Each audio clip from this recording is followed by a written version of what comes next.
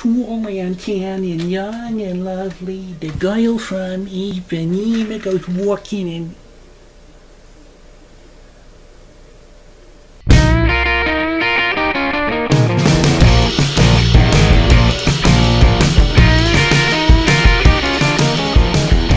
Greetings one and all, and welcome back to Tom's Hit Parade. It is Backtracks time once again. I don't know where the months are going this year so far, but they've just been flying by. Yes, it is my monthly roundup of notable album anniversaries divisible by 5, as well as a spotlight album or two. So let's just jump right into the festivities and see which albums are celebrating anniversaries this March of 2019. 60 years ago, Chet Baker released his album Chet. He was accompanied by the rhythm section of bassist Paul Chambers, pianist Bill Evans, and drummer Philly Joe Jones, who were best known at the time for their work with trumpeter Miles Davis, as well as flautist Herbie Mann, saxophonist Pepper Adams, and guitarist Kenny Burrell. The album is entirely instrumental, although Baker was known by that time as much for his singing as for his trumpet playing.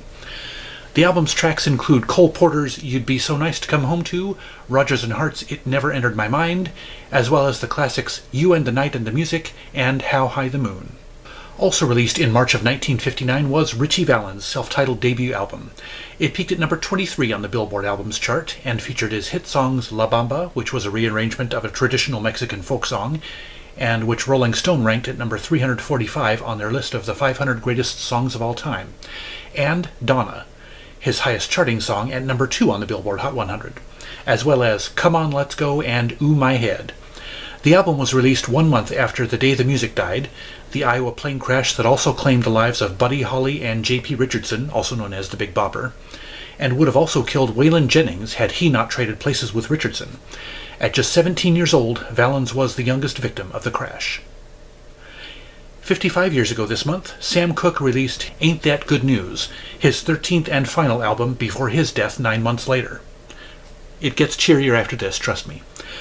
The album reached number 34 on the Billboard Pop Albums chart and featured the singles Another Saturday Night, the title track, and Good Times, which all went top 20 on the Billboard Pop Singles chart, as well as a cover of the country classic Tennessee Waltz, Irving Berlin's Sittin' in the Sun, and his most popular song, the civil rights anthem A Change Is Gonna Come.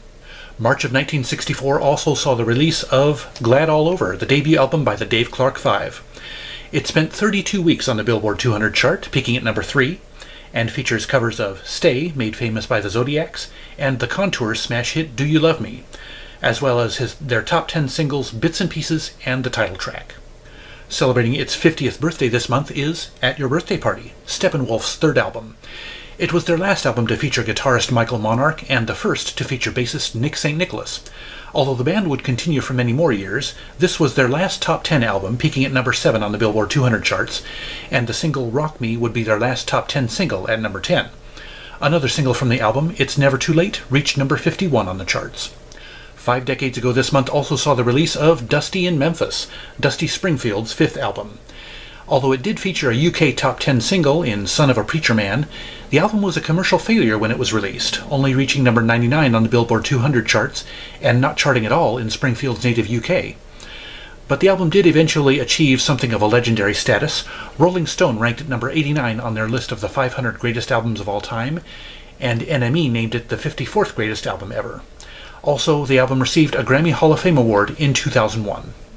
45 years ago this month, ABBA released Waterloo, their sophomore album, but their first album released internationally.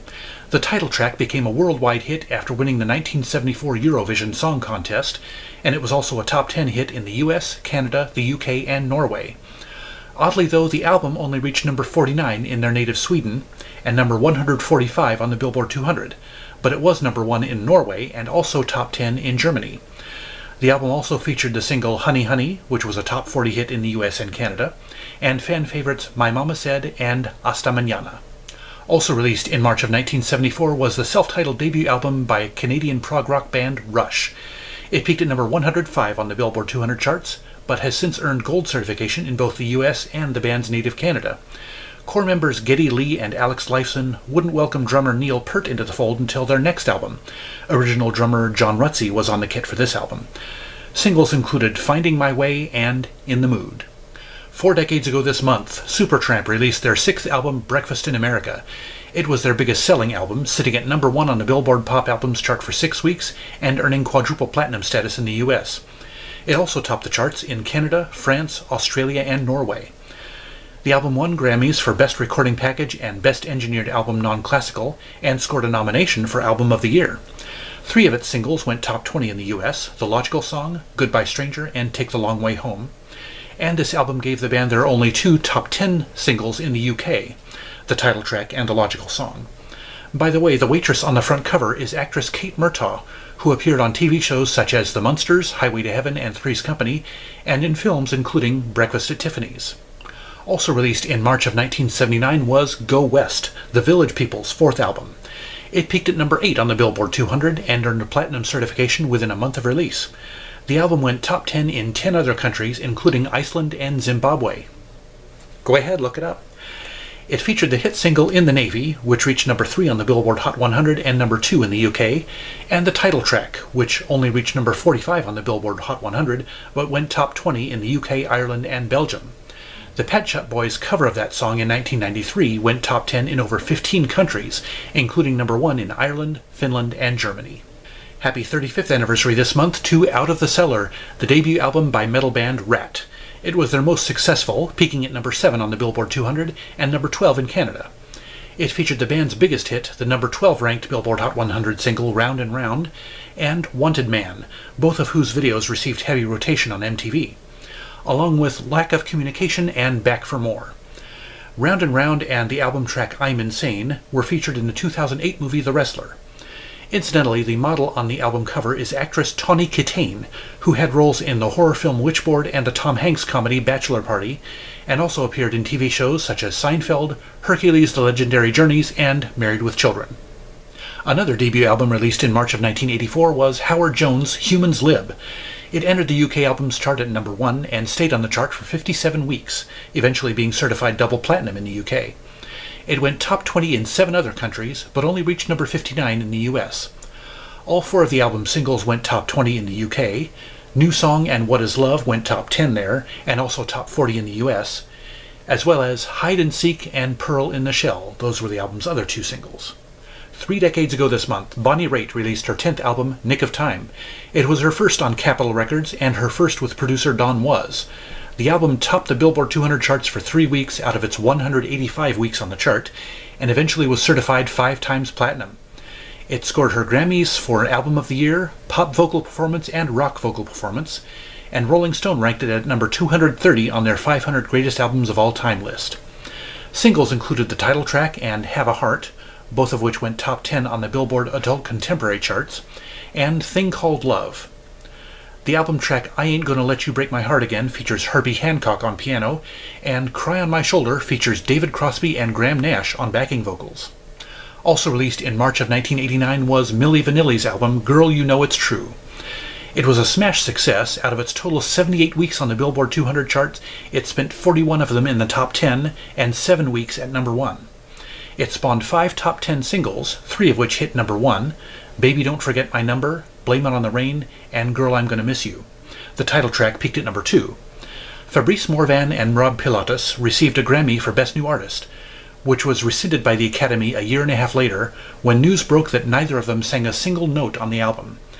Arista canceled plans for a follow-up and deleted the album from their roster, making it one of the most successful albums to go out of print and the first time ever that a Grammy Award was revoked. A quarter of a century ago, Soundgarden released their 4th album, Super Unknown. It debuted at number 1 on the Billboard 200 and spent 80 weeks on the chart. It was the 13th best-selling album of 1994, and also the band's most successful album. It eventually got certified 5 times platinum.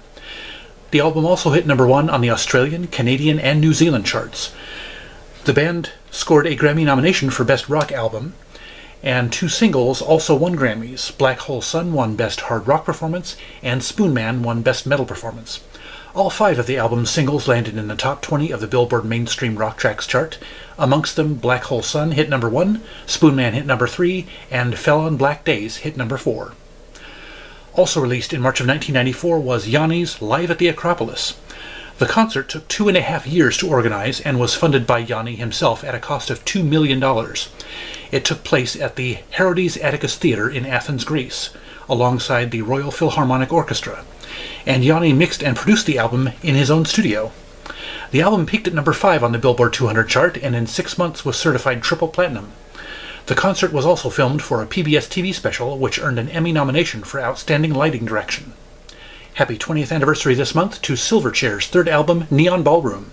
It topped the album chart in the band's native Australia, it went top 10 in New Zealand and Canada, and peaked at number 50 on the Billboard 200. It was eventually certified quadruple platinum in Australia and gold in the US. Anna's song, Open Fire, reached number 12 on the Billboard Hot Modern Rock Tracks chart and top 20 in Australia, and dealt with frontman Daniel John's battles with anorexia. The album produced 2 other Australian top 20 singles, Anthem for the Year 2000 and Miss You Love. Also released in March of 1999 was Joey McIntyre's solo debut album, Stay the Same.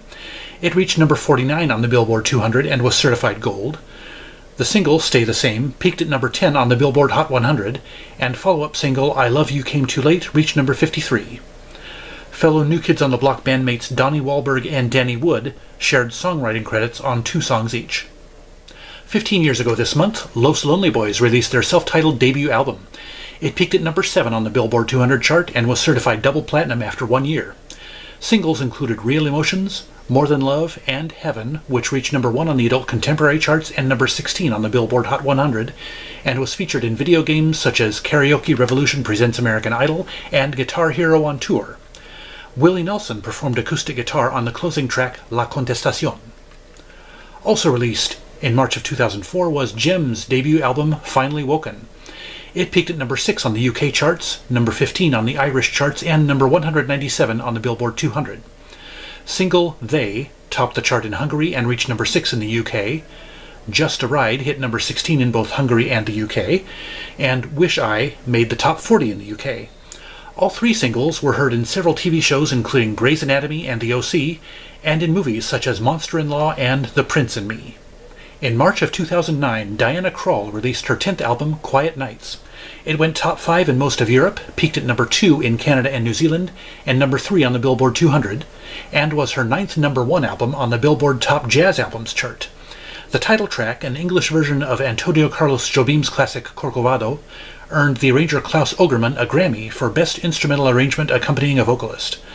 The album included 2 other Jobim songs, including Boy from Ipanema, as well as the Bacharach David tune Walk On By, the Rodgers and Hart classic Where or When, and the Sammy Cahn Jewel Stein song Guess I'll Hang My Tears Out to Dry. Also released 10 years ago this month was No Line on the Horizon, U2's 12th album. It was produced by Brian Eno, Daniel Lanois, and Steve Lillywhite, and was the band's first album in 5 years, their longest gap between albums until that point. It debuted at the top of the charts in 30 countries, including the US, Canada, Australia, and most of Europe. It also set a record in Brazil by earning a platinum certification just 1 week after release there. It received a Grammy nomination for Best Rock Album, and Rolling Stone named it the Best Album of the Year. The single Get On Your Boots was a number 1 hit in Ireland and a top 5 hit in Canada and the Netherlands, and it also went top 40 in the US. Magnificent went top 10 in Ireland, Canada, and the Netherlands, and their third single, I'll Go Crazy If I Don't Go Crazy Tonight, got 2 Grammy nominations for Best Rock Song and Best Rock Performance by a Duo or Group with Vocals. Happy 5th anniversary this month to Foster the People's sophomore album, Supermodel. It was the follow-up to their debut album, Torches, but it peaked higher, number 3 on the Billboard 200, whereas Torches peaked at number 8. It also went top 10 in Canada and Australia, and top 20 in Poland and New Zealand. Its lyrics dealt with the unsavory aspects of capitalism, consumerism, and self-worth in the social media age. Lead-off single Coming of Age peaked at number 4 on the Billboard Alternative Songs chart and number 14 on the Billboard Hot Rock Songs chart. Single Best Friend reached number 15 and number 21 respectively on the same charts. Other singles, Pseudologica Fantastica and Are You What You Want to Be, made the top 50 on the Hot Rock Songs chart. Also released in March of 2014 was Pharrell Williams' sophomore album, Girl. It was released 8 years after his debut, and it peaked at number 2 on the Billboard 200. It also went top 10 in 28 other countries, topping the charts in 12 of them. The album boasts appearances by Alicia Keys, Justin Timberlake, Kelly Osbourne, Miley Cyrus, and Daft Punk, reciprocating his appearance the previous year on Daft Punk's Random Access Memories. The album won a Grammy nomination for Album of the Year and a win for Best Urban Contemporary Album. The smash hit single Happy, from the movie Despicable Me 2 soundtrack, received an Oscar nomination for Best Original Song, and it topped the singles charts in 24 countries. And now it is time for the Spotlight Albums of the Month. That's right, another month with 2 Spotlight albums. Pleased to say I am keeping with my New Year's resolution of having more 2-album backtrack Spotlight months, so far anyway. We'll see how that goes for the rest of the year. And these 2 are very different albums, I'll warn you right now. I'm trying to, stretch out in as many different genre directions as I possibly can. This first album is 55 years old this month. It was released in March of 1964.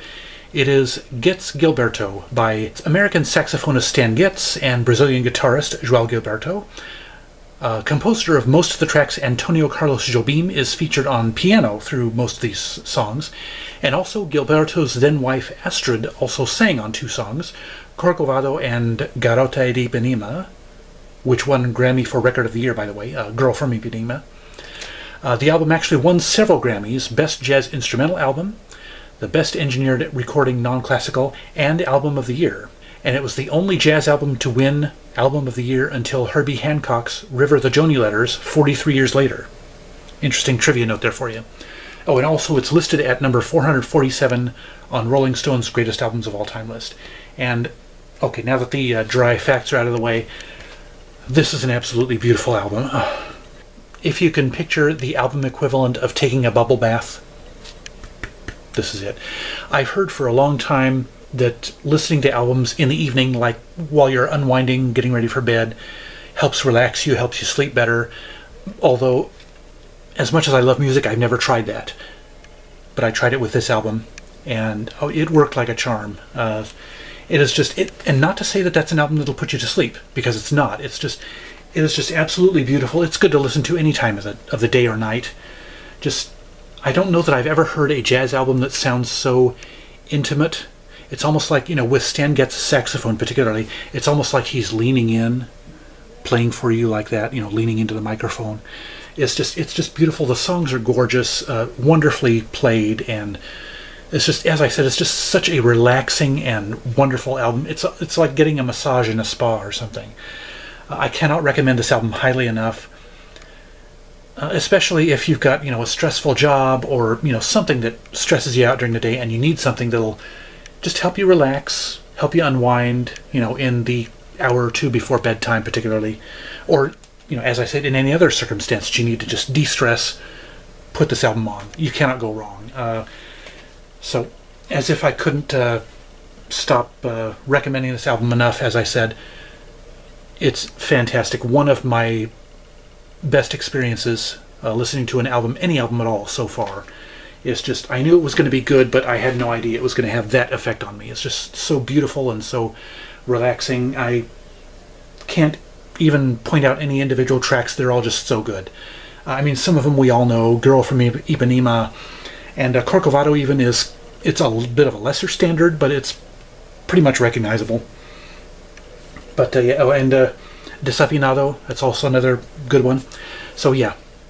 As I said, probably several times by now, check that album out. You can't go wrong. My other Spotlight album of the month, however, is a complete departure from Getz Gilberto. It's about as far away from them as you can get in terms of genre or type of music or mood. It is Frank Zappa's album, Shake Your Booty.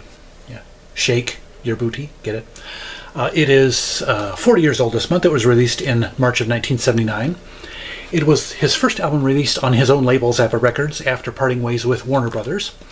It also happens to be his best-selling album, and it is a double album, by the way, 2 LPs. And it was mostly recorded live, but it employed lots of overdubs and stuff, so many overdubs, that it didn't sound like a live album. And there was actually no crowd noise at all until the end of the final track. Now, I've always thought of Frank Zappa. This is, by the way, the first full album of Frank Zappa's that I've ever listened to, and he's always struck me as kind of the same way with David Bowie, in a sense that he's just got such a reputation and is such a sophisticated, I guess you'd say, or, in a league of his own artist, that the idea of listening to a full album of his intimidated me. But as with David Bowie, I'm glad I dipped into it. This is a crazy album. I gotta tell you, it's, if you can imagine a roller coaster ride of recorded sound, this is it. I mean, you just kind of don't know where it's going to go from one minute to the next. He employs so many different genres, sometimes several genres within each song. And if you've never listened to this album or any other Frank Zappa album all the way through, here's what I recommend. Weird Al did a song called Genius in France on one of his albums. It was several albums ago. And it was what he calls a style parody of Frank Zappa. And now, in Al's terms, a style parody is not a parody of a particular song, just a song done in the style of a certain artist. And that was, after listening to this album, Genius in France is an absolute spot-on style parody of Frank Zappa. So I would recommend going listen to that song a few times, and then if you like what you hear, if it's, you know, just kind of has you curious enough, then check out an album. And honestly, I would recommend this album right here. It's a little long, as I said, so, you know, if that maybe intimidates you, pick a shorter album. But honestly, this album is over before you know it, really. The tracks run together, many of the tracks run together and include some interludes with just rapid-fire random clips, just kind of, you know, stitched in between each of the songs. So it's like each side of the album is over before you know it. And as I said, the number of genres that he covers throughout this album, it just boggles the mind. There's a song on here called, forgive the title, Broken Hearts Are for Assholes. That one reminds me very much of early metal, like AC/DC particularly. And then the final track on the album, which I mentioned a minute ago, called Yo Mama, is a 12.5-minute track, and that is just full-on late 70s prog. So, I mean, if you love prog, Sam Bennett, you love prog music, check out Frank Zappa's song Yo Mama. It's just amazing. Now, I mentioned Weird Al a few minutes ago. There is an important distinction to make between Weird Al and Frank Zappa. Al's humor was decidedly and deliberately much more family-friendly, because Al obviously wants to appeal to the widest age group possible for his audience. Frank Zappa, on the other hand, yeah, his humor it's more sophisticated. It's got a lot more satire in it, and it's, in some places, it's more adult. There are more sexual references, particularly in the song Bobby Brown, which by the way is not about the R&B singer. I mean, you know, the real Bobby Brown was what, 8 or 9 years old when this album came out. Yeah, fictitious Bobby Brown. And also there's a song called I Have Been In You. That's a suggestive enough title right there. And that, I think, is a takeoff on a Peter Frampton song, if I'm not mistaken. But yeah, you know, those albums employ some possibly sexist jokes, some homophobic references possibly, but a couple of things that I forgive those songs for. I mean, first of all, this is kind of an artifact of its time. This album is 40 years old. You know, some humor standards were different back then. But also, Frank Zappa, from what I understand, in his personal life was very liberal, you know, in his viewpoints and whatnot. And so the sexual references and stuff in the songs was more his stage persona. You know, he didn't set out to shock people just for shock's sake. But he did want to, I think a lot of his songs, he just wanted to raise people's eyebrows. Maybe just to just slightly ruffle some feathers. So, you know, that's the things to keep in mind when listening to this album is, you know, to not take things terribly personally. I didn't when I listened to this album. And there's another song called Jewish Princess that it drew some criticism from the Anti-Defamation League because it did employ some Jewish stereotypes. But then, you know, Weird Al did a song that poked fun at Jewish people, and nobody seemed to mind that. So anyway, that's a matter of opinion, honestly. But anyway, back to the less offensive songs, and there are plenty of those. I first heard the song Dancin' Fool on a singles collection. I have a singles collection in my CD library, and that's kind of a parody on the disco craze of the late 70s, and that's a fun song. That's a really fun song. And another one that I really got a kick out of was called Baby Snakes, and it's just a silly, funny song. But aside from the lyrical content, the instrumentation on this album is astonishing, flat out amazing. Particularly on side 2, there are actually several instrumental songs in between what stuff on that side is vocal. There's a song called Rat Tamago or Tamago. You say Tamago, I say Tamago. I don't know how you pronounce it, but that one and Shake Your Booty Tango. And those are both actually excerpts of tracks from previously released songs on previous Zappa albums.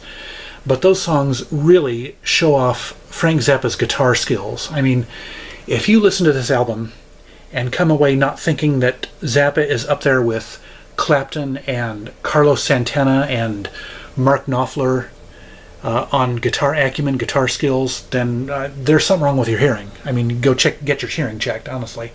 But yeah, it just left me.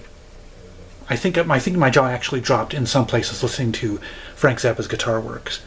But the only thing I hated about those two songs was that they ended so abruptly.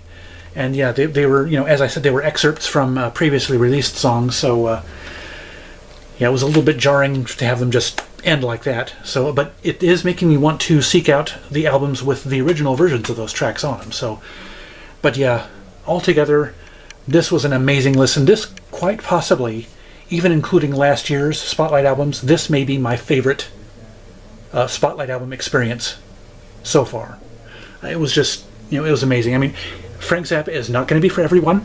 If you like to have your stuff, uniform and easy to listen to, and something that maintains its own genre, its own rhythm, its own tempo and stuff, then Frank Zappa's not for you. But if you're just willing to let your expectations go by the wayside and just put aside all rules for music composition and music theory and listen to Frank Zappa, I think you'll be rewarded. Honestly, it's an adventure listening to him. He's kind of, the laws of normal music don't apply with Frank Zappa. Let's put it that way. But yeah, I would highly recommend that, and it is definitely going to make me seek out more of his stuff. So yeah, I could go on forever, but suffice to say, two fantastic experiences with Backtrack Spotlight albums this month. It is one of my favorite features. I mean, Bargain Bag is a little bit more of a favorite of mine, but I just, the experiences I've had with these albums in Backtracks so far on my channel have just been amazing. So anyway, that's it for this video. I hope you enjoyed it, and I appreciate feedback, whether about this video or anything on my channel or about music in general. I'd love to hear from you in the comment section below. I invite you to subscribe to my channel as well and check out my past videos to see what you might have missed. I'm also on Twitter, and you can find a link to my Twitter feed in the description below, so check it out and follow along. Also, please take the time to visit my friends and fellow YouTubers' channels, which are also linked to in the description below. They're all great at what they do, and they're very much worth your attention. Otherwise, thank you so much for watching. I'll see you next time, and remember, life's too short to be a music snob.